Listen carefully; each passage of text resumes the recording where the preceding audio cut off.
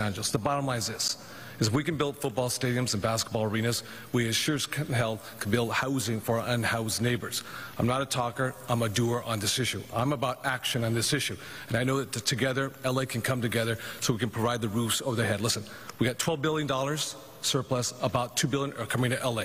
We got No Place Like Home, my money, which is $700 million, and we need Build Back Better from the federal government to get down to the city of LA because this is the epicenter of homelessness nationwide.